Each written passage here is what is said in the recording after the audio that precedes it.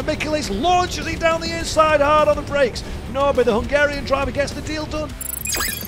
As there's another bit of contact, that is Norbert and Girolamo coming to blows, not once, not twice, but 3 times in the final corner. And Ted Bjork once again walks through another open door, although this time a few kisses for good measure as well down the straight. In fact, massive kisses.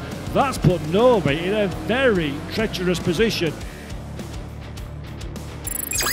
Michelisz to the inside, a little bit late there, not quite alongside, but using the front of the car just to let Ma Ching-ha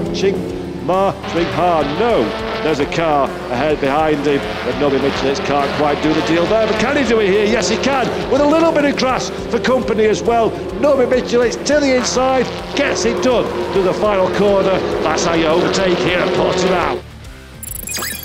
He's got a windscreen full of cars as well, as we're seeing Michelisz and Azcona side by side as they cross the line to start the second lap of what has been a thrilling opening lap of the race. Can Michelisz and Azcona get through Curva Grande side by side? Yes, they can. A little bit of gravel for good measure, both in front and during the battle. But now we see Michelisz to the inside, Ted Bjork painting himself to the rear of that Hyundai. Both Hyundais go out wide and off the racetrack. Ted Bjork, thank you very much, nips through the middle, takes the position.